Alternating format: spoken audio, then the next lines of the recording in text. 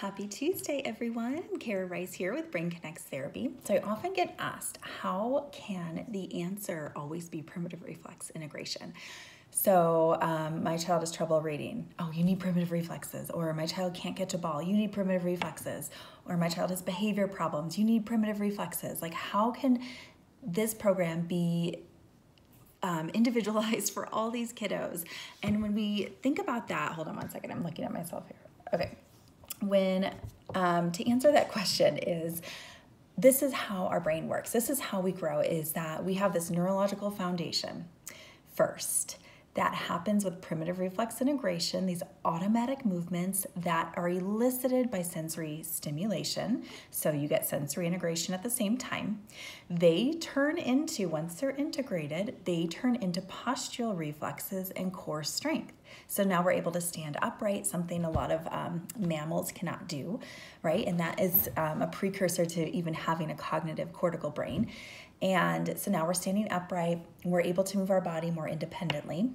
And then we get into skill development. So the next big thing is these different skills: visual motor skills, attention skills, balance, coordination, cross-body movements, crossing the midline, and eventually behavior. And then once these skills are developed, then at the highest level, we have executive function skills, things that are academic achievement, reading and writing and learning, and all of those, like problem solving, comprehension, organization, all of those skills that are kind of at the top of your brain. So when we talk about a kiddo who is different, so one maybe can't read, another one can't catch a ball, another one has poor behavior, another one can't focus or have attention, those are all the skills. But prior to those skills, if you remember, we had the neurological foundation of primitive reflexes, and then the postural reflexes and core strength. Then we have the skill development, and then at the top is where we get our cortical cognitive thinking. So that's where, in the skill development, is where we're gonna see kids that are totally different.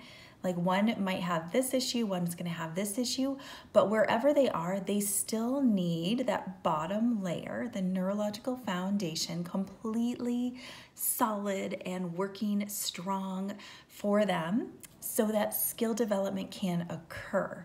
So many times that's why the answer is yes, you need to go back and check if your brain is balanced and your reflexes are integrated. Now, it might be that they are, and then you're really just working on skill development. But if you work on skill development at the top, let's say you have dyslexia and you're just working on reading and you didn't check the reflexes and they did have unintegrated reflexes, you could practice and practice and practice and practice, and maybe you would see benefits over time, little benefits, but it would be a struggle. If you just integrated that bottom, like got the nervous system, the brain, that foundation to work properly, then when you work the skill development, which you still have to do, it's going to come a lot quicker. It's going to just develop a lot faster, like it should have developed. So that's the biggest difference that we see, is that a lot of therapies start with the skill, or even the higher level stuff. Like if they're in school and they're having issues, they start up there.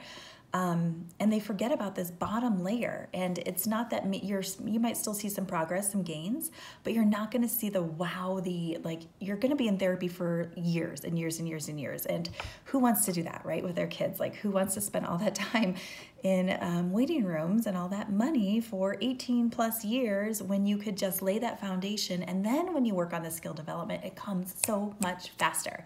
So that's how, I hope that makes sense. That is how we can take children that are totally different, some with diagnosis, most without a diagnosis, and see that they still need that bottom layer of a primitive reflex integration, brain balance, postural, and core strength. And then when we look at those areas that they're really lacking in, whether that's coordination or balance or reading and writing and all the different things, visual motor, that's when we see those skills developed so much quicker, so much faster.